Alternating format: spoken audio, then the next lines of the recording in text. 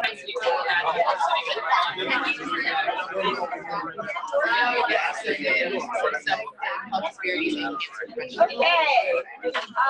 a great group. Let's go ahead and get started. So I'm very pleased to welcome Til Stürmer. Til is the chair of our Department of Epidemiology in the School of Public Health and the Nancy Dreyer Distinguished Professor there as well. And he has done a lot of work on a lot of different things, cancer and pharmacoepidemiology, and also analysis of claims data. And what he's going to talk about today is propensity score matching, which is a great methodological topic. I know a lot of people here have used propensity scores, would like to, so now's your chance to learn more about it. So thank you very much for joining us today. And we go, well, as you know, till about a little before 1, and then questions, either throughout or at the end, whichever you prefer. Sure. Well, thanks, Elizabeth, for the invitation.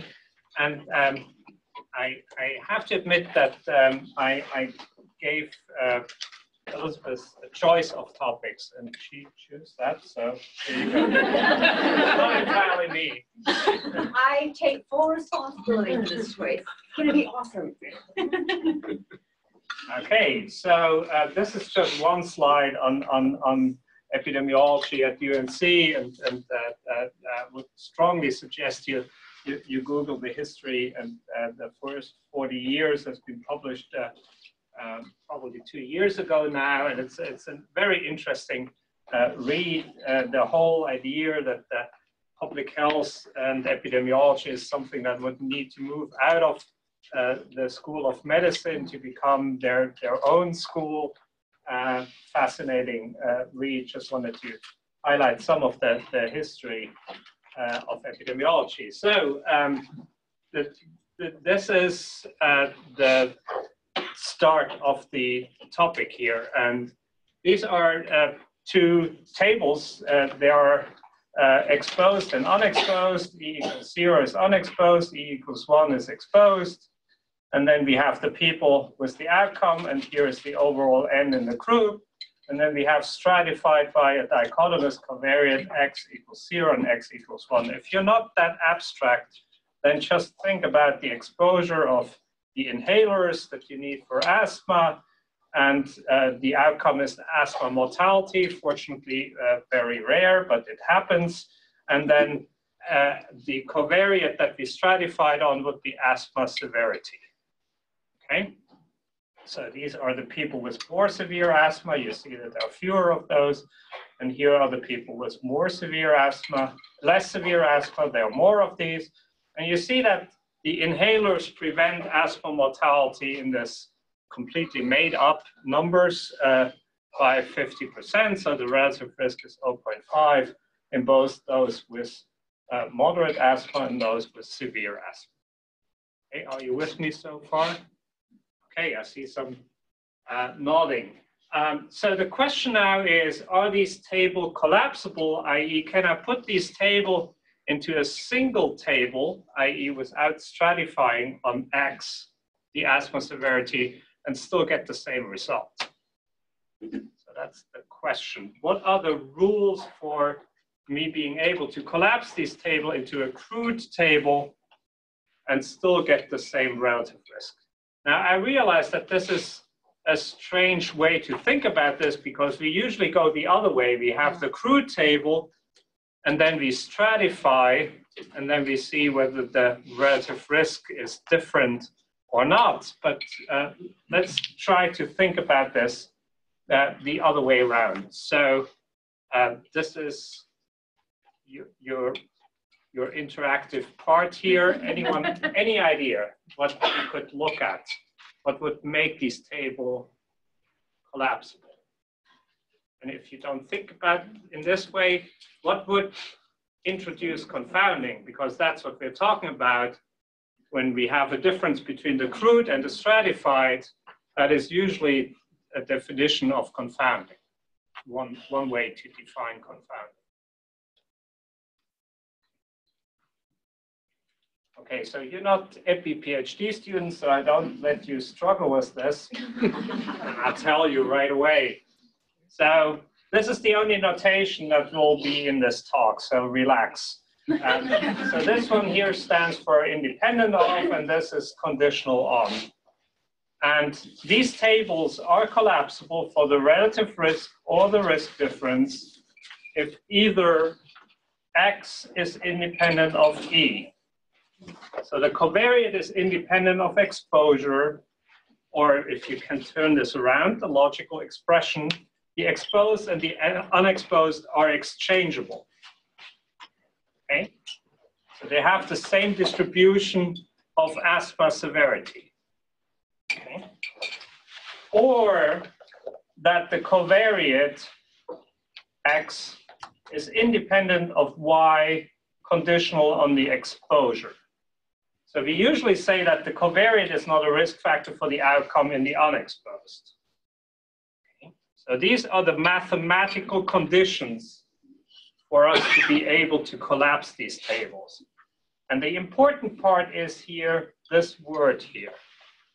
So you can, if either of these conditions is true, then the crude table will give you the same relative risk as the stratified one.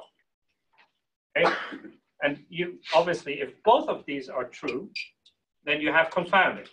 You need both of these conditions for there to be confounding. Okay? So when we look at the table now, we see that the exposed and the unexposed are clearly not exchangeable, because if you have more severe asthma, you're way more likely to get an asthma inhaler than if you have less severe asthma. And then obviously the asthma severity is also a risk factor for the outcome. Here I put in a relative risk of 20, because if you have moderate asthma, your mortality risk is very low. If you have severe asthma, this is actually something that unfortunately happens from time to time.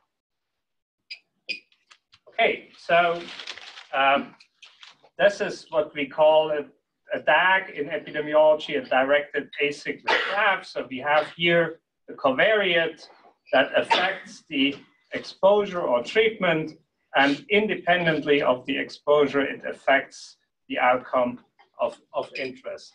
And now the collapsibility rules tell us that there are two ways to control for confounding. Okay, so we either remove this arrow here, or we remove this arrow here, okay, to get rid of confounding. And this is what we do here on the right side with our conventional or traditional outcome modeling. Okay, so we model the outcome as a function of the exposure plus all the other covariates. So if you condition away this arrow here, and now this arrow here, there are several ways to get rid of it. The one that everyone knows about is randomization. Okay, so it makes the exposed and unexposed exchangeable with respect to everything, because nothing affects whether you receive treatment or not. None of your characteristics makes you more likely to receive treatment or not. So there is no error here from here to there. Now, when you go back into the epi literature, matching is another way to do this. So if for every 50-year-old smoker who is exposed to something, you find a 50-year-old smoker who is unexposed, then you also remove this arrow, at least for smoking and age. Okay.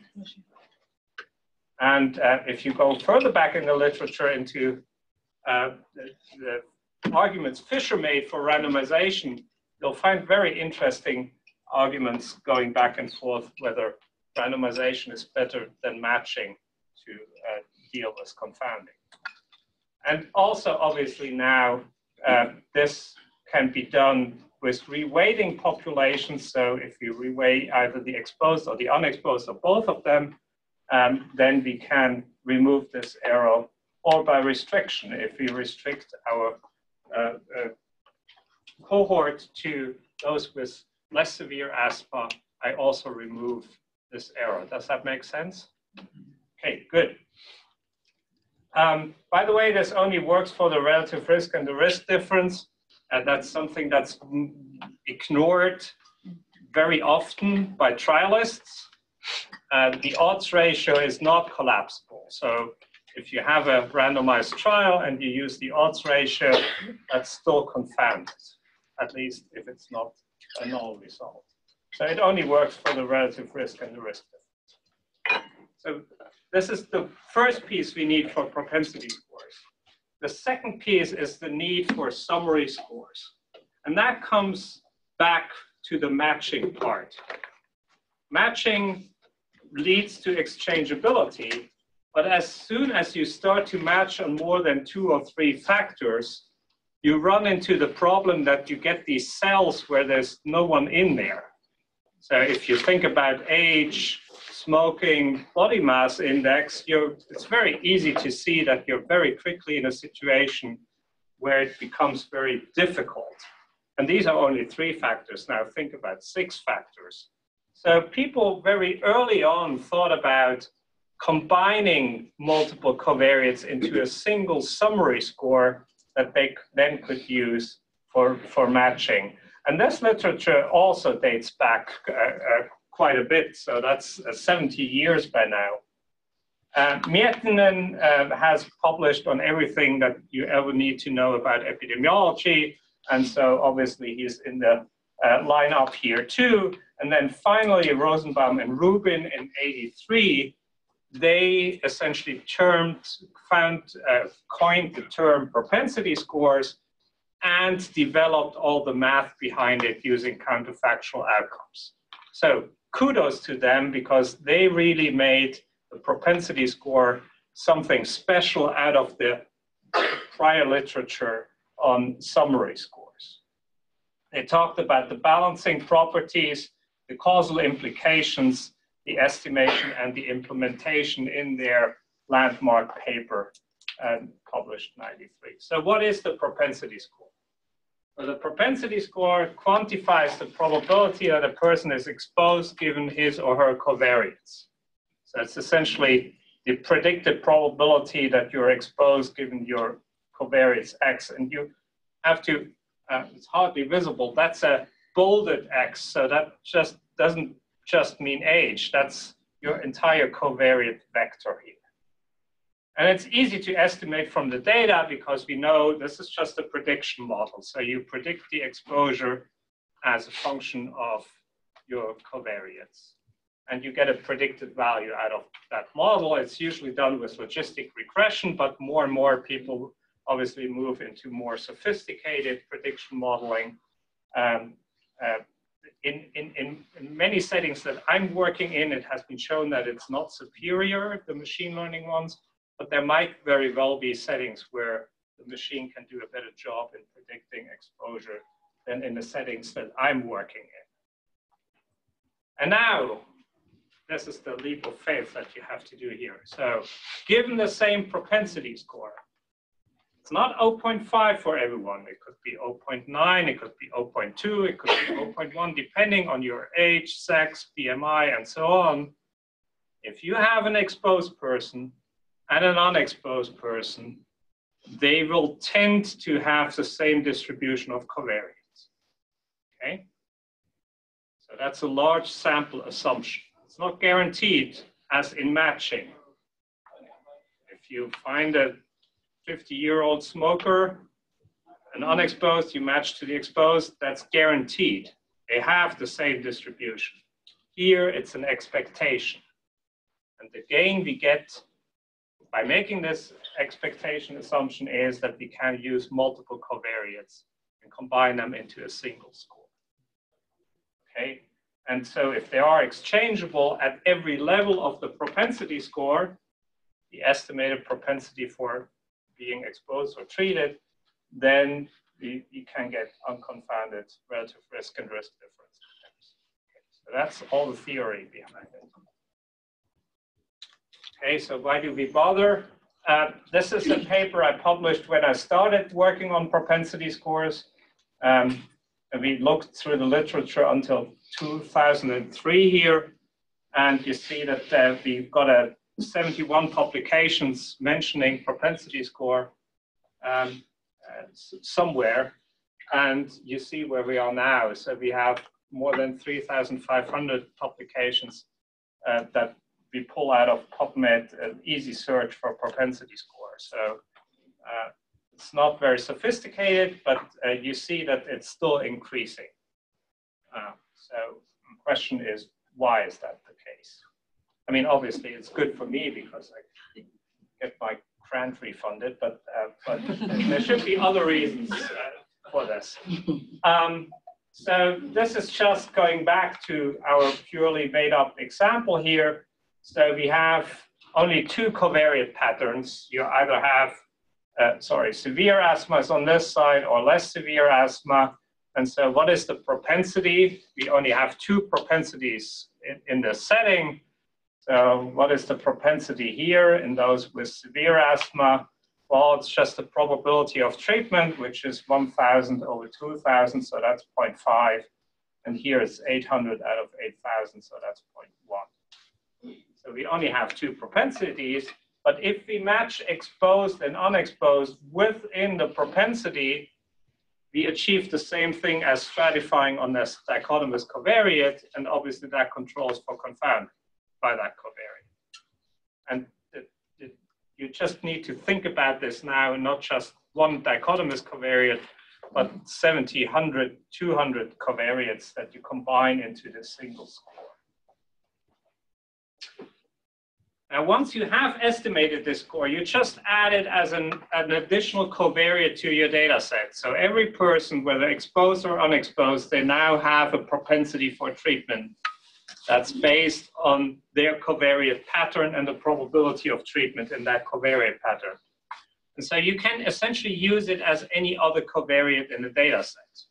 But you have reduced the dimensionality of all covariates into a single covariate. So essentially you could share a data set that has just exposed, yes, no, outcome, yes, no, and their propensity scores. So that's all you need to analyze the data.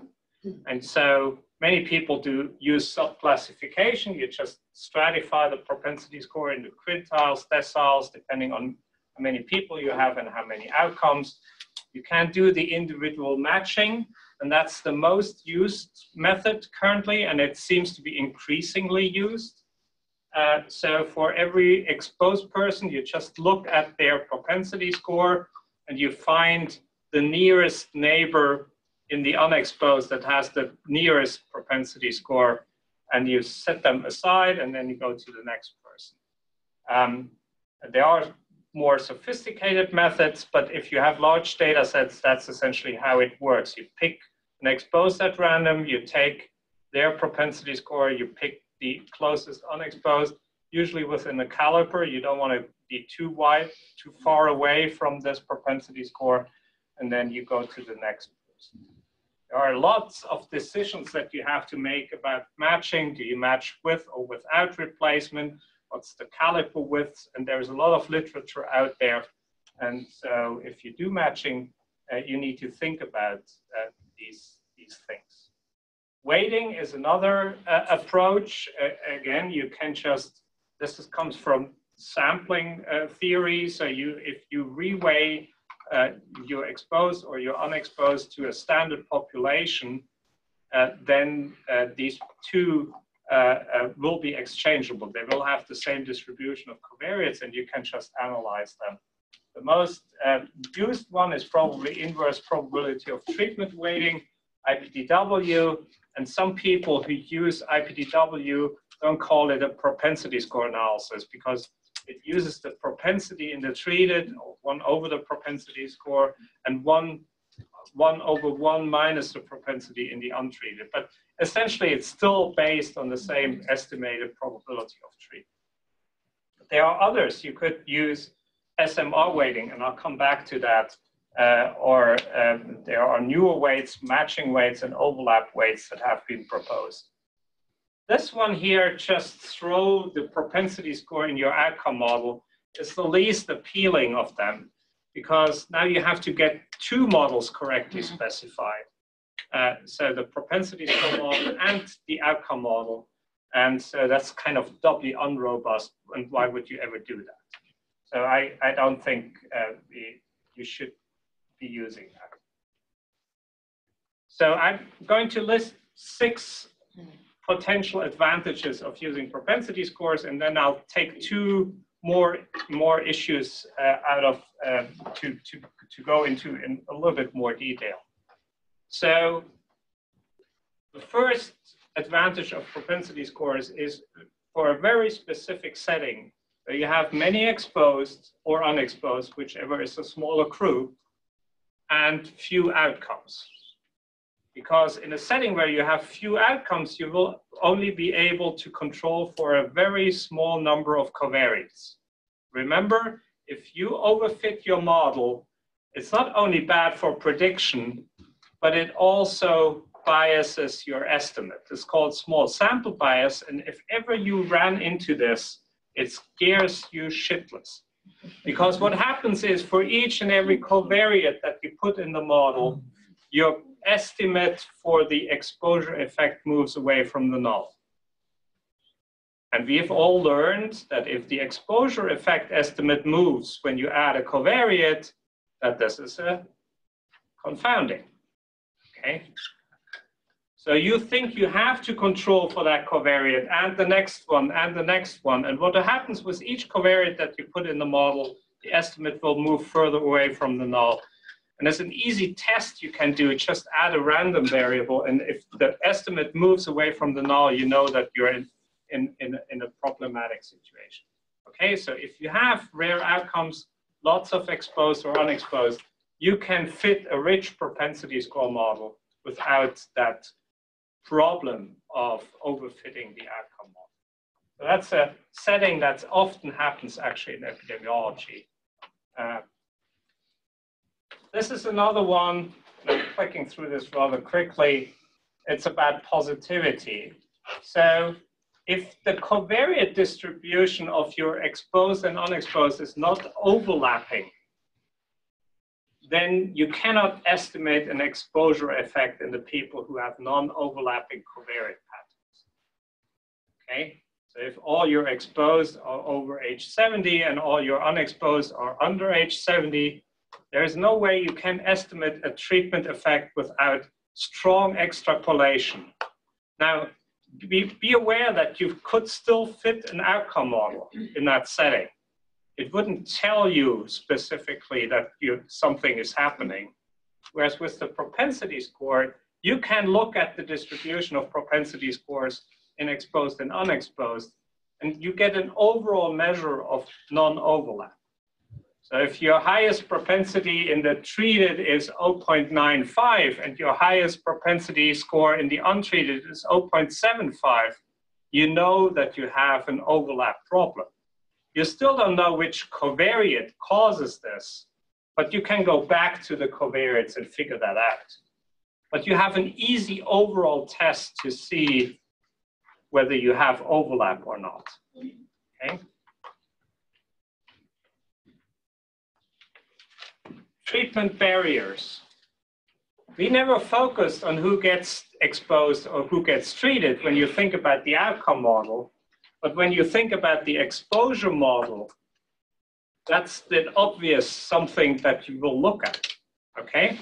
So here is an example from the Medicare population. These are just statin initiators.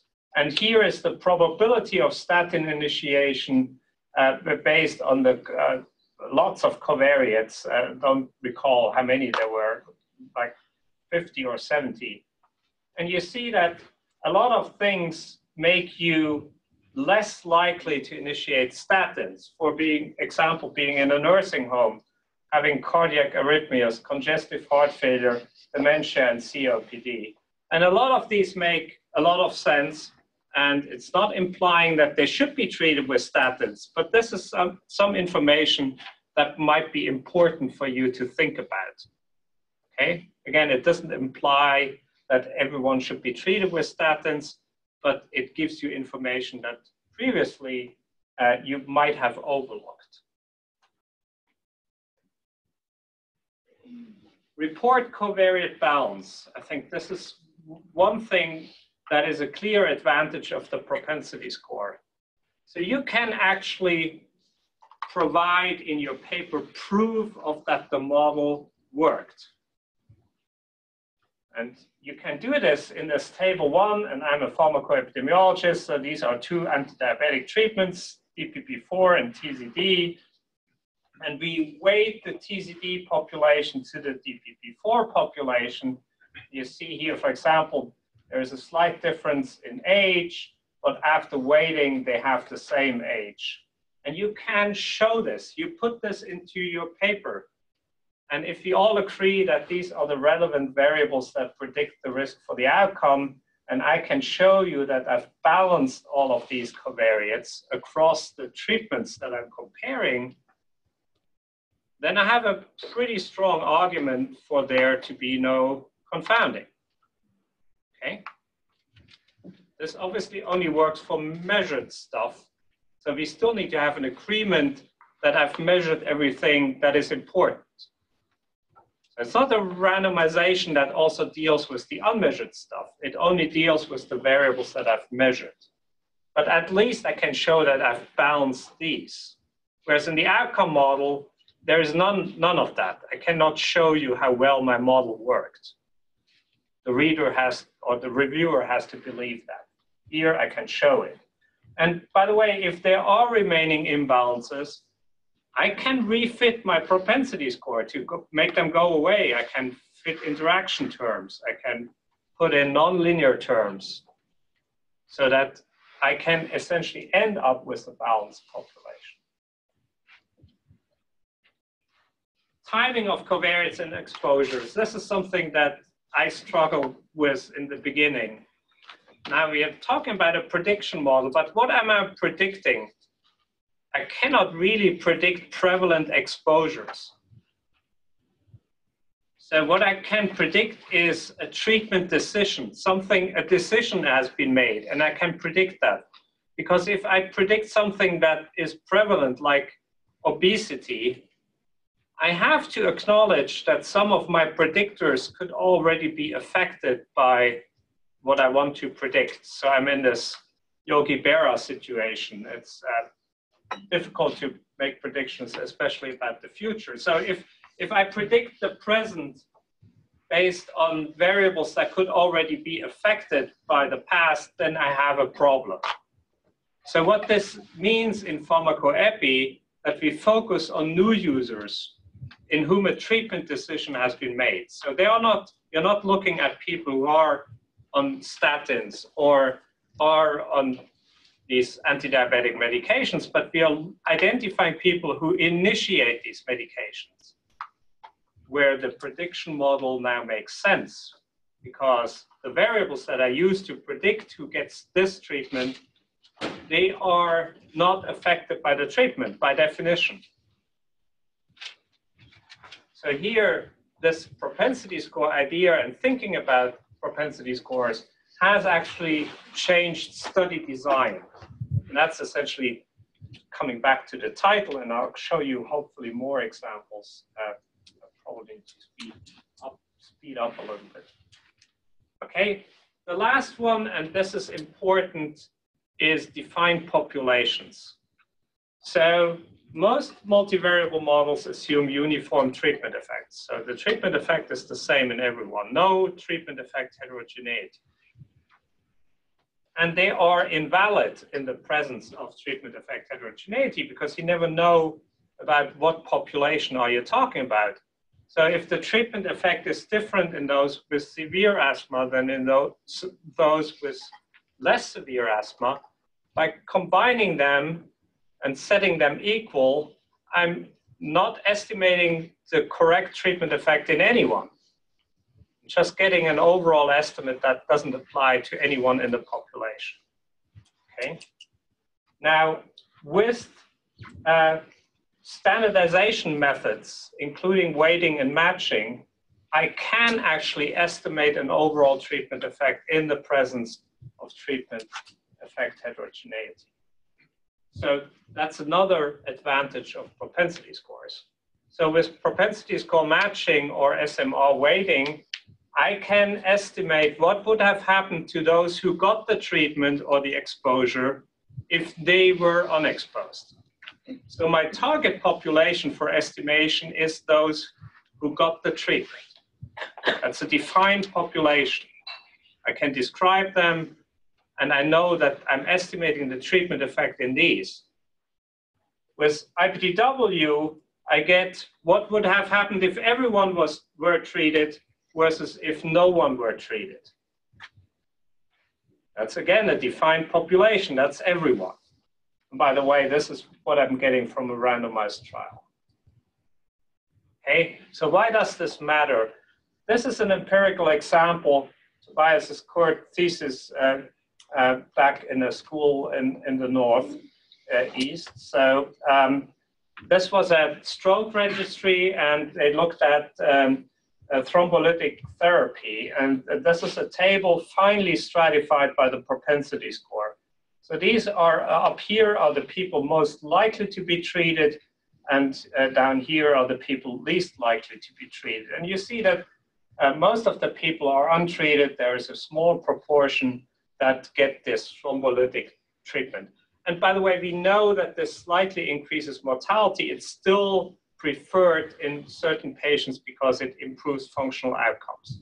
But there is a slight risk of massive lethal bleeding that comes with the treatment. We know that from trials. Okay. So what are the results here? You see in the treated here, the majority of treated here are up there. The empirical odds ratio is somewhere between around 1, let's say, it's jumping around. In the majority of the untreated here, okay, the odds ratio is somewhere between 1 and 25. Okay. So what will happen if I estimate the treatment effect in the treated? It will be highly weighted towards these estimates. And if I estimate the treatment effect in the entire population, it will be strongly weighted to these estimates here. So the treatment effect in the treated was 1.2, and the treatment effect in the overall population was 11. Okay. So populations clearly matter. I'll come back to this slide. So coming back to our asthma example, let's assume the inhalers don't really do anything in the people who have less severe asthma, because their asthma mortality risk is very low and the treatment doesn't really affect them. It's just purely hypothetical. But in those with severe asthma, the treatment actually even works better than the 0.5 that we previously had. So the relative risk is now 0.25.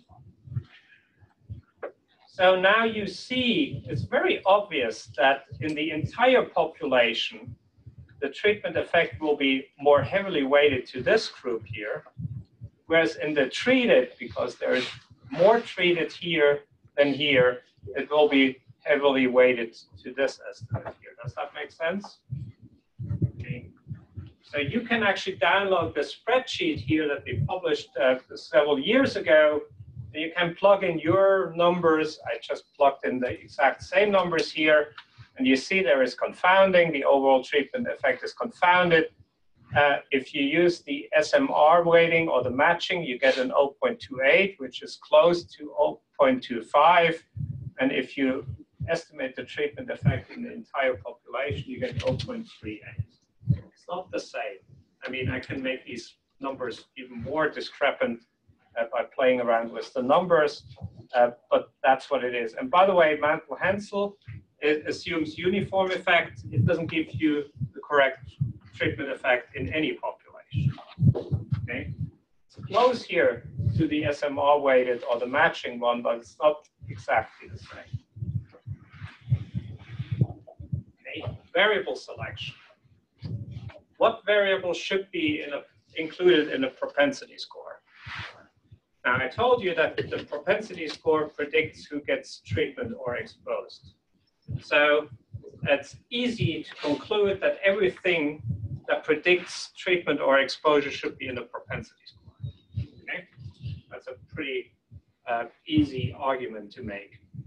Now, fortunately, we did this simulation study also a long time ago. It's a very simple simulation setup. This is the exposure dichotomous. This is the dichotomous outcome. And these are three different covariates. X1 is a confounder. It affects exposure and outcome. X2 is a pure risk factor. It doesn't affect exposure. It only affects the outcome. And X3 is a so-called instrument. It only affects exposure, but has no effect on the outcome other than through exposure. So it is not a confounder. We have one confounder and two non-confounders. So if you think about the propensity score as a prediction model, these two guys should be in there because they both predict treatment or exposure, and this one shouldn't.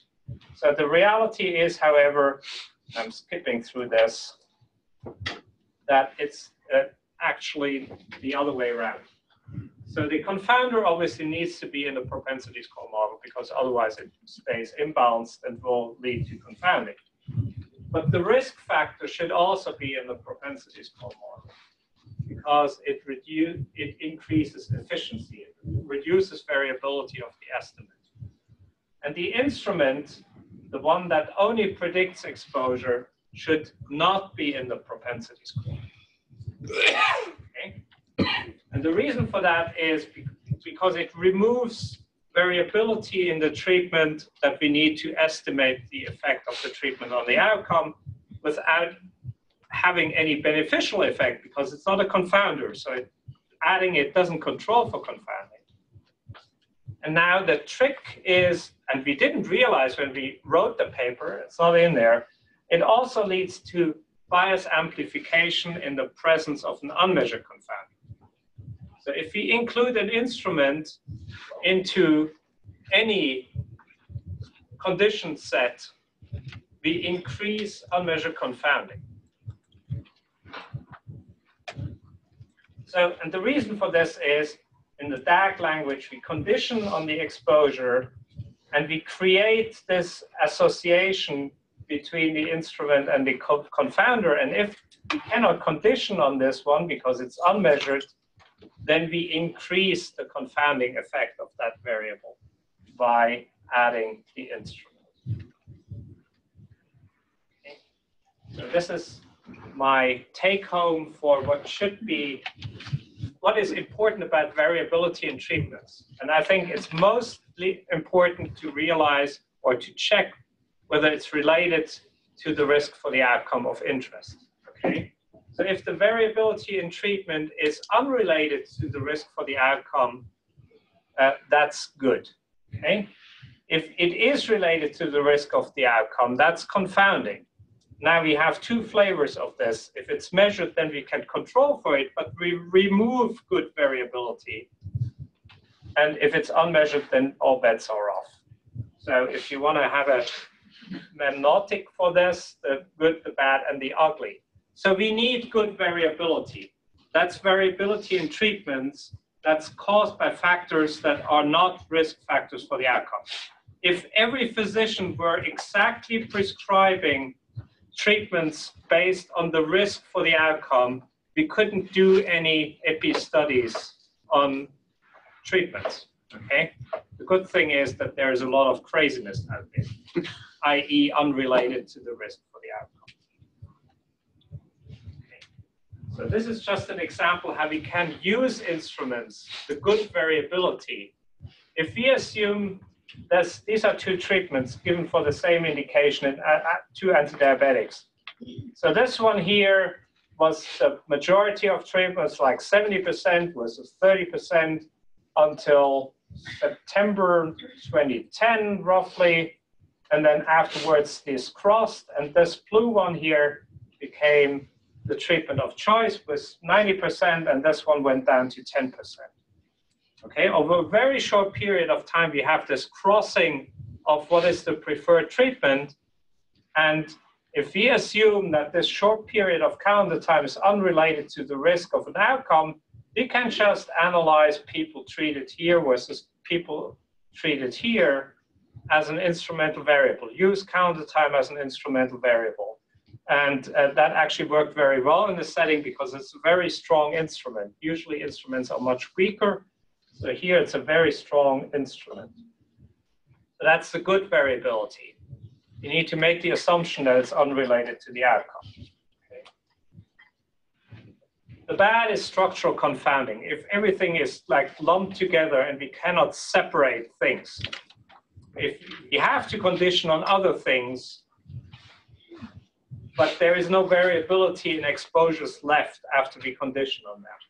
So that's something that plagues a lot of the research in social epi, okay? And then finally, the unmeasured confounding. That's obviously the ugly stuff that we're dealing with. And in pharmacoepidemiology here on the left is an example where we could add some information on HbA1c, which is a measure of diabetes severity. And you see that between long-acting insulins, and this is another anti-diabetic, these categories are hugely imbalanced. So essentially saying that people with more severe disease are all put on insulin and the less severe disease is put on this one.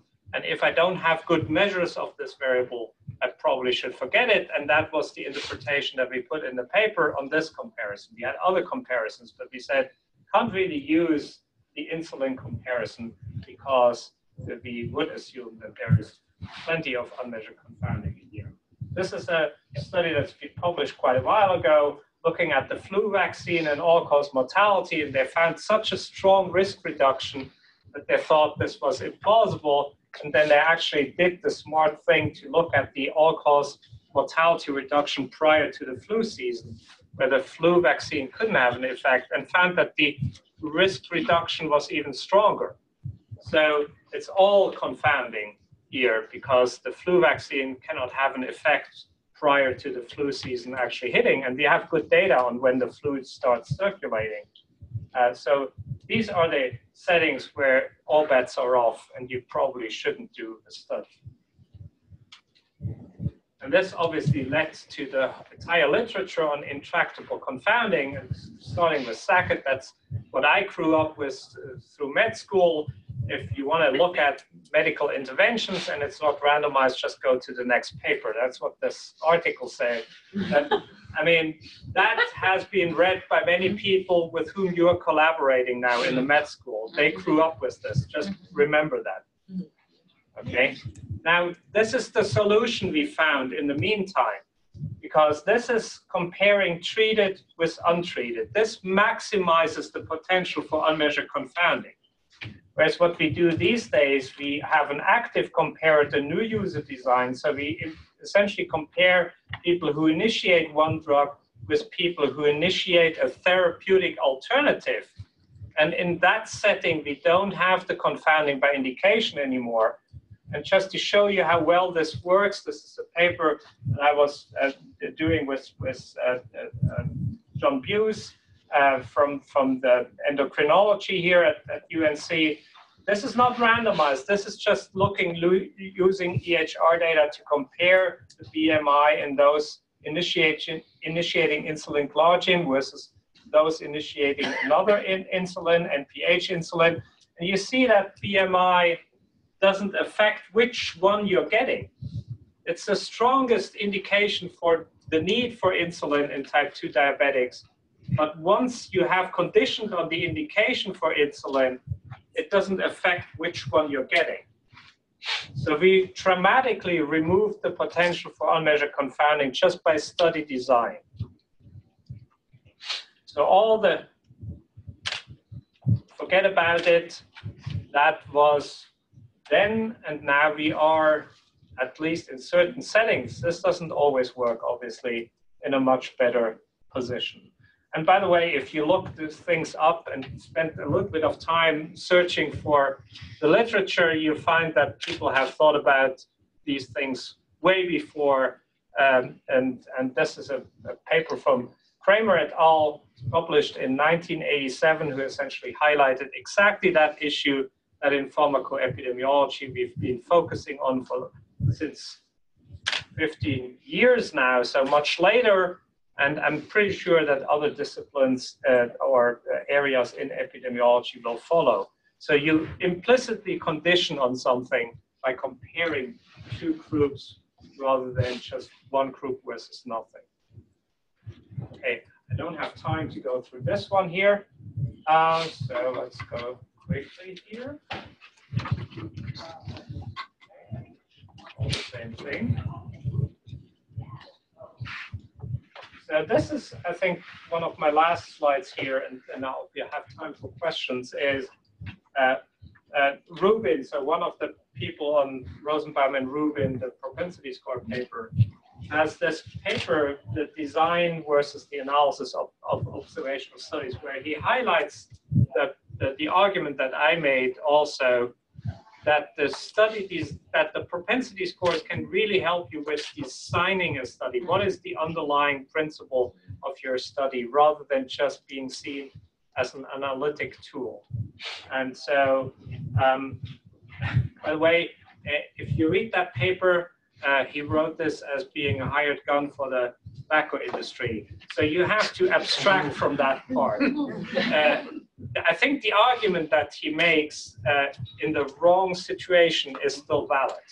So yeah, you have to be a little bit of a methodologist and abstract from the content, just see the math behind, unfortunately. So these are my conclusions.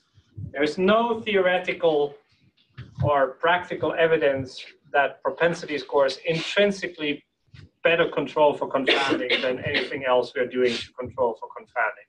So it's not pseudo-randomized. It doesn't give you something between epi and a randomized trial. That's all not true, okay?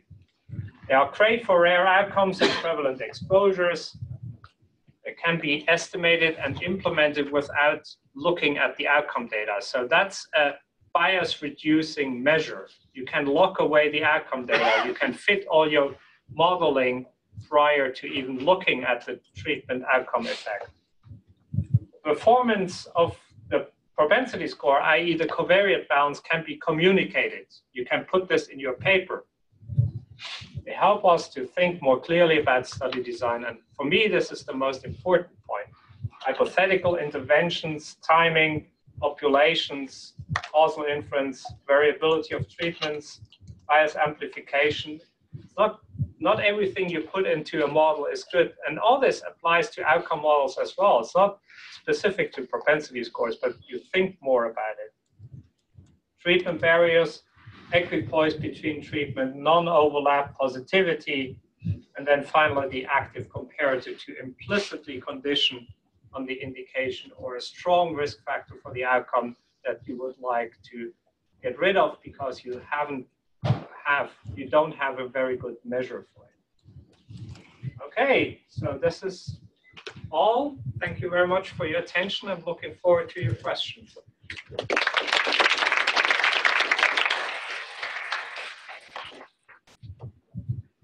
So one question. One of the thinkings about propensity score is like it's a sophisticated matching process, right? And you are finding similar groups on the basis of observed characteristics. And as you have presented in here, the problem is these unobserved factors.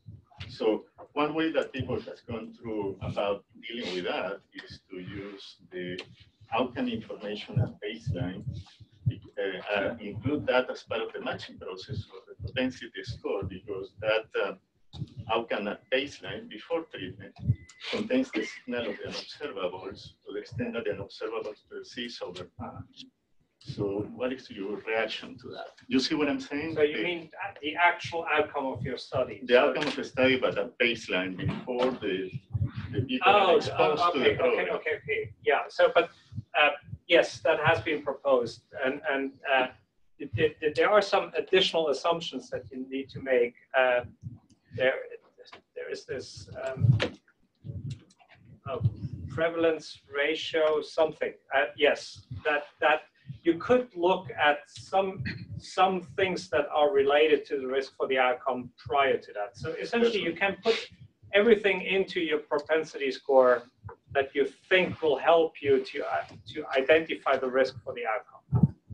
And so if your outcome is heart attack, you might very well be putting angina or frequency of this into your propensity score. Yes. So I've seen some papers that do the matching, some sort of matching based on observables that are basically in effect or not changing over time, and then at the same time do a fixed effect estimation. Is it doing anything to just do the matching by some observable characteristic like race or income, not in a long time that is not changing, and then so drop some observations because they are not matched, or they can't find any match for those observations, and then estimate a fixed effect model.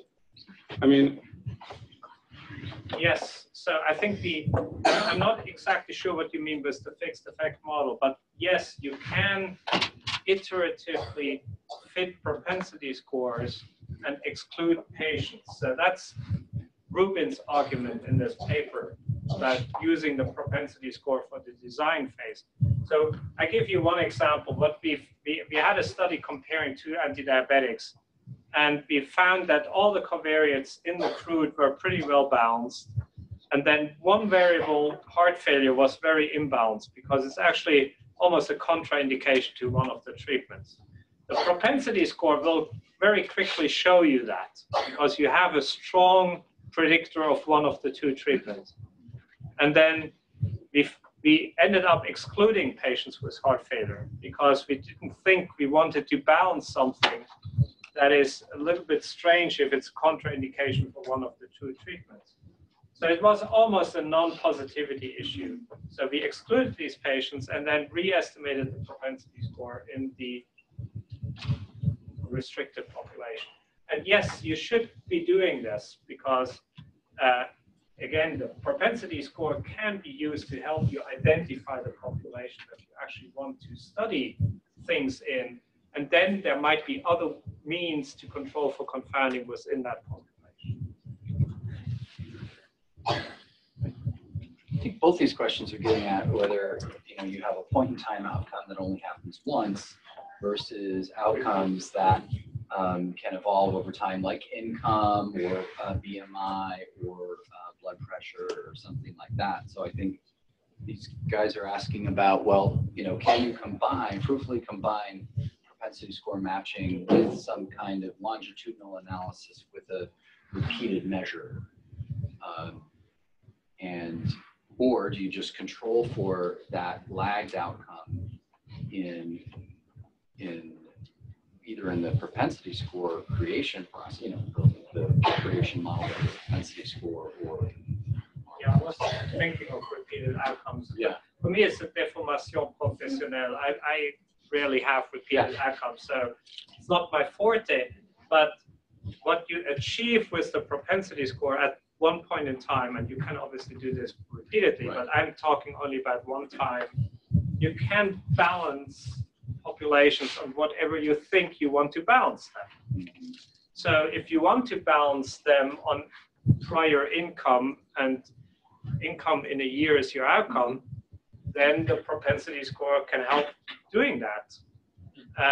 If you don't want to balance them, then you shouldn't put it into the propensity score. So I think it's important to think about what you want to do at that point in time. Whether you want to keep some prior information or whether you want to balance on what exactly you want to balance populations. So it gets, in that sense, it gets you closer to the randomized trial because you might remove something that you wouldn't like to keep.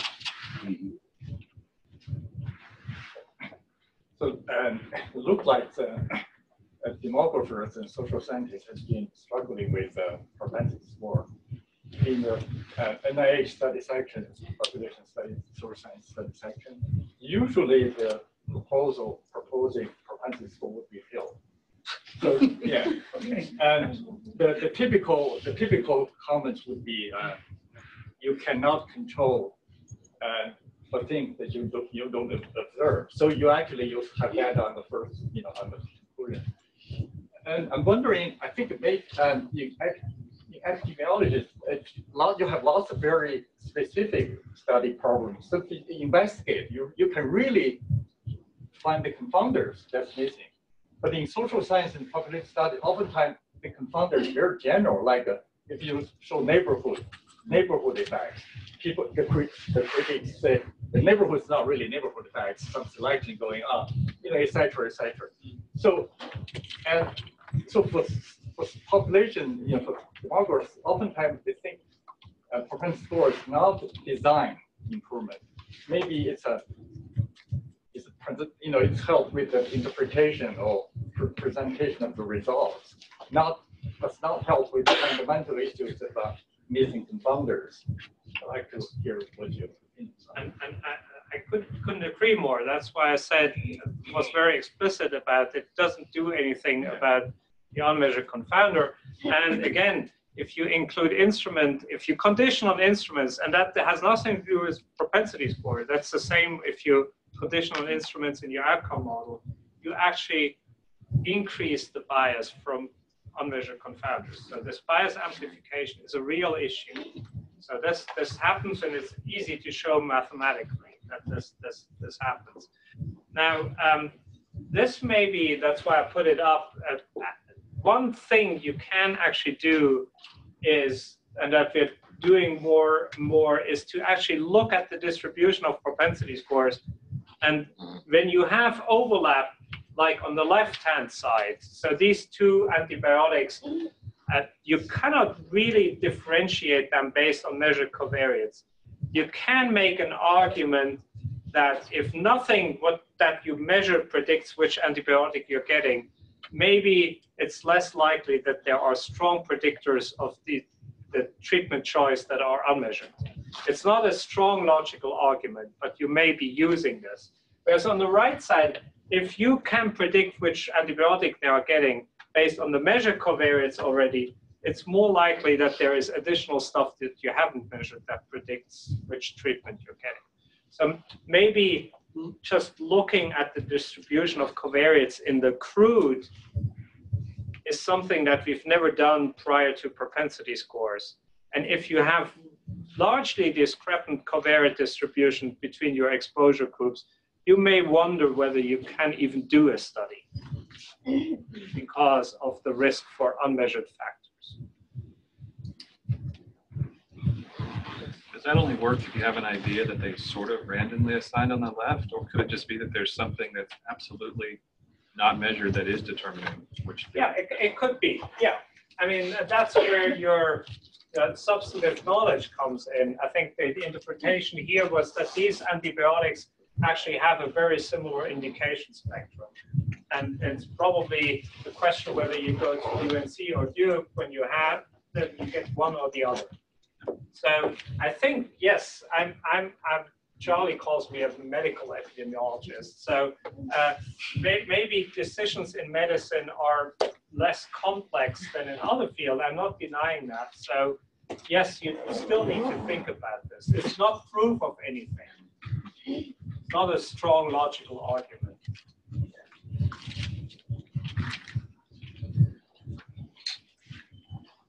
One more question? If not, thank you very much.